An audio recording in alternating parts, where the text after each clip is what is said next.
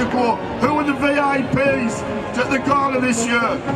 Said the 200,000 people marching past the county. They're the important people. They're the people we're here for.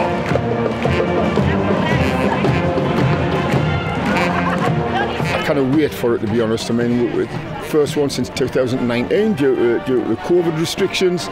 All we're looking for now is some decent weather and, you know, 200,000 or 300,000 people on the streets of Durham to mark our culture, our heritage, and what we're about as Durham miners. In fact, it celebrates the whole of the mining industry and the whole of the working class.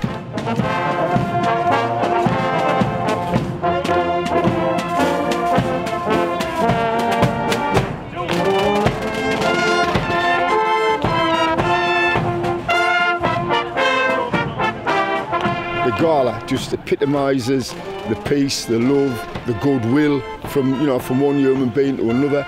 That's what it's about, and I cannot wait. I really can. I'm really excited.